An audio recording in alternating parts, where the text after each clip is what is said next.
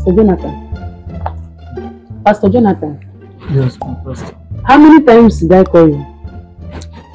2 times, of course. Who is that brother Amos that you introduced to this our ministry? No, actually, I look at Amos as a vibrant, upcoming pastor that can flow. And that was why I introduced him. And that was why he went to go and bring a real crippled woman to service. That what came over him.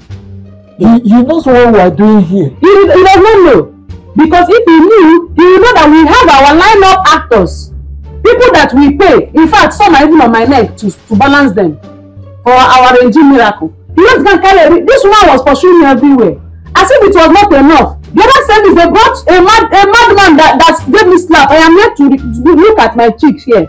See, I am here to recover from that slap. I told you stop bringing demonic people into this ministry. You know how this ministry is. This is not where we solve that. Where their problem is, they should take it to where they solve those kind of problems. This place is different. I think we have to re-strategize. We have to call him to this meeting and talk with him. I am not talking to him again. He should be going. See, in this, you see, even the Bible has it. Some are called, some call themselves. If you check where you will see it. That's why in the sizes they have big Bible and small Bible. Some problems you go to the big one, you see it. Smaller ones, you see the other. We don't need. We know you and I know how we started. I don't need any headache in this ministry. And we are booming. We are booming. And just imagine. Do you know what it means that somebody comes and does not testify the next service that they came with 1 ear that is not hearing, and then after the service the other ear started working. Do you know what it brings? Now if nobody keeps saying testimonies like that, they will stop coming. And what happens to business? Devil is a liar. He has to be a liar. Devil is a liar. Now look at the church accountant. How much is in the account? Barely 2 million naira. You know, whole church account ministry. Is it that you don't know quotes again? I tell you well, so that you'll be dressing and wearing suits. Wear polish your shoe. I don't know what is happening. I think other pastors and nobody is give me something, a solution here. So I think people are becoming stingy. People are becoming devil are entering and possessing many of them. They're becoming stingy. They didn't have the heart to give anymore. You have to make their heart open. I think if I don't understand. And also I am suggesting we should put camera in that where they are counting offering. Exactly. Because I'm still doubting the fact that we are making up this small amount of money. That is a good point. That's a good point.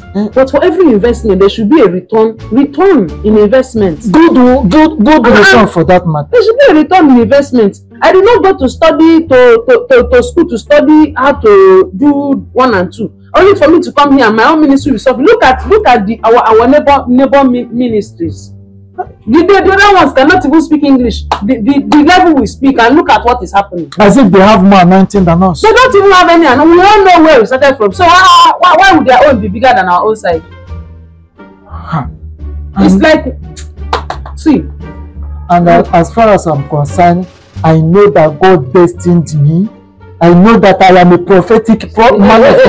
I know that I have destiny. Don't talk that God for you. Don't allow God to come on our head. We already know that we are doing one thing. Let us not go and call God on top of this one we are doing now. Let him not double the punishment for us. We are still doing. We are not being by His grace. We are not being diabolical. We are not putting hands inside things. We are only using this thing that we are given to find how to do this thing. That's why I'm saying they stop bringing people have real problem to this place. It's just that this boy refused to operate with wisdom. The wisdom God has given to us to make this wealth. But he is not using it. Devil is using him. Imagine. Instead of him to use his wisdom. You are bringing people that even the government have not finished solving your problem. You are not bringing them to me to solve. How am I going to solve that one? That is not our ministry. If you look at it, ministry of talk and do according to our power. It is not a way you come and bring people that are possessed. What am I doing to possess people? What concerns them with our Does that pursue somebody in their dream? Please look into this thing. And I don't understand this complaint that I've been getting. Also, I don't know whether it's what I want to say now because the organist just resigned. Resigned. Can you imagine?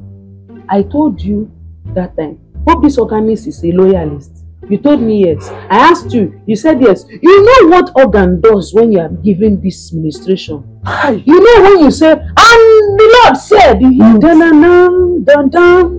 that accompaniment. I tell you, let us have backup 1, 2, 3, or 4 organists.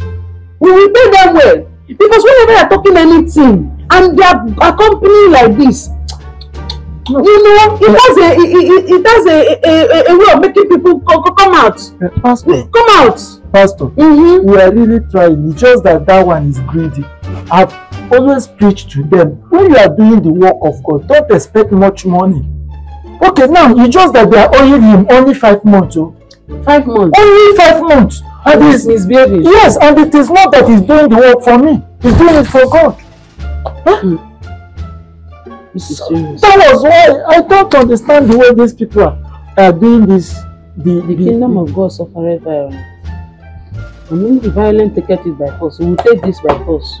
We will take this by force. See, we will send spies. It's like somebody is coming to take our members from us.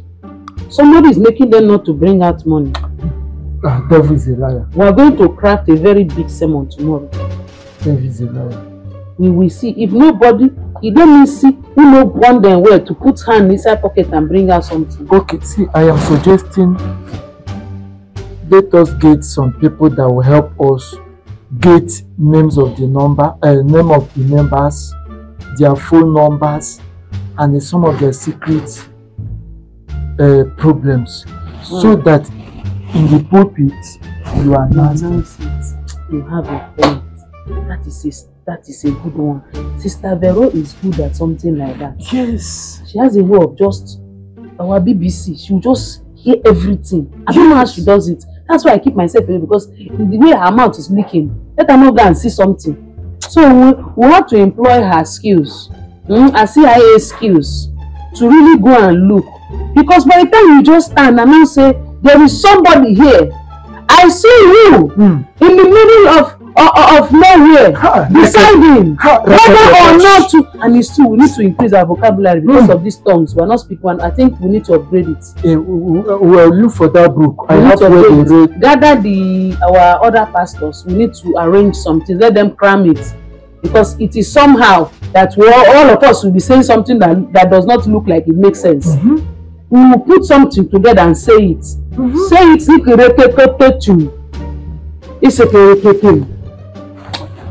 Why does it make sense? Yes. At least when I talk, you will support with that one. And Sister Vero, remind me, I must call her this evening, today. She has to really look into this.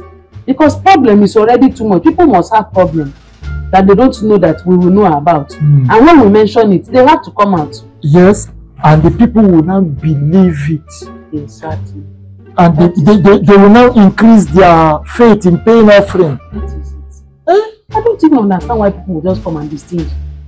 If it was that Jesus came, was just doing miracle for them, they did not even settle the man for anything. And do you know one funny thing? Jesus came, he brought bread, fish, feed everybody. Nobody said thank you. They never even come back to say, okay, take something. No, they had to come back again to come and ask for another one.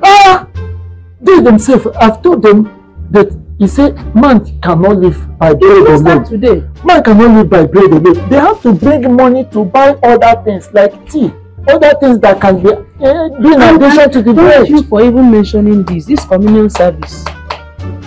The quantity of bread our members are eating is too much. I am telling you that it's like the soul you are fishing. We are fishing hungry souls. It's too much. The souls that are coming into this church are hungry people. The other day I was standing and this brother came and Jibilisi bread. I don't understand. As if you want to eat his breakfast. Is that how you want to eat? Wait, let us not even say that was really Jesus. If all finish, all one person finish Jesus that day. See, I wanted to call him to conduct deliverance. That brother, you have to eye him. Anytime you see him nearing communion, when it's time for communion, nearing that place, I better block him. Someone will have to block him.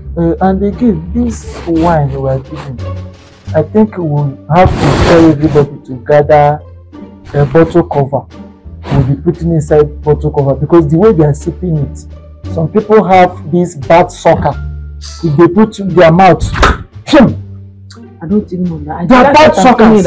I don't know. Is it what is even? Can't you see this other our neighboring ministries? You see rich people. We can't have that. Only hungry people in our own this thing. How much? After every offering, what you will see in collection, you will see 5 naira, 10 naira inside, 2,225 naira. Where is the 5 naira putter? Who? Is there still 5 naira in this economy? I don't know how they are doing it. We don't need hungry people. We need to scream out. The kingdom, you see, it's not for everybody. You see, this race is not for everybody. And in this race, we select. If you don't have the money, you leave. It's not for everybody. So that is why you have to see. I'm still recovering from that slap.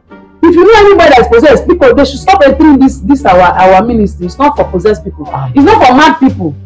It's not for sick people.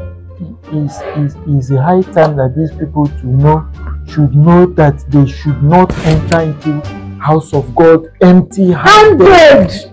Empty-handed. That is our own ministry different. Bible says that give it shall be given unto you. They should write all these things down. That's what I'm trying to do is that all this quotation, I will write it, we put it on the wall. We give and we shall be given. You know they say we are not serving a poor God. You just come and gather here and be I will shout for money tonight, shout for money tonight. They think that it is easy to stand up and shout. They show and shout and see. Our own church business must grow. It has to. Because I don't understand. We just gather these very people inside. I don't need it, please. I don't need that. That's not why I'm paying rent. That rent in that building is not small something. Yes. I can have 2 million. When our mates have private jets. Do you know one thing that surprises me? When they play music, you saw these people that are not paying it good. You see how they are dancing. Thank you. They will dance. We want to finish the whole dance. At the end, they will talk nonsense in offering. And my God is not a poor God. How can you give God that kind of money? We will start raising offering. Hold it up. Yes. We'll start to introduce it. Hold what you will give up. Let God see it. Who shame no they catch. May it go. That let me see that 50 naira givers. They cannot be hiding offering from God. Let them show God. Let us see it. Let God use his naked eyes. You get double of what you give. What I will have to look into. That's why I called you. Yeah. We have to. Yeah, Pastor Jonah, we have to look into this. We have to. I am getting. Look at me. I'm losing weight. Why? We have to. I'm losing weight. It can't be. The economy is already bad. You can't be suffering the two sides. Please screen out the miserable members from our church and let the elites come. You tell them what they want to hear. They drop the money and go. That is how simple all these ministries have been. Those looking for solution, they know where the solution ground is. It's not here that they will give. We need solution from them. It's not we that will be giving them the solution. Pastor, please, the yam, this woman that came for Thanksgiving last Sunday, if it remains, please, I will need one so that we use for dinner. One of the yam, if it's still remaining. Yam? Yes. Yam that as they were bringing it, I've already fried it in my mind.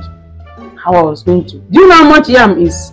One yam is 6,000 naira in the market. Go and ask. That is why I tell you to make sure you put flesh in your sermon so that they will have hand to give. Now only one tuber of yam that she brought, your eyes is already in it. What will I now eat? Was this how I started the ministry? Was this my size? So you have to cool down. When you do your work well and they bring, then you can come and collect. You know how it used to be. Okay. Okay. So please do. If it is we'll start. If it's in the bus, tell some of these small pastors that are these hungry boys that have joined small. If it's inside bus and the rest or small something. When they finish, they should pass more offering. Yes. Let people put some. People have to be dropping something. I have to educate them. Okay.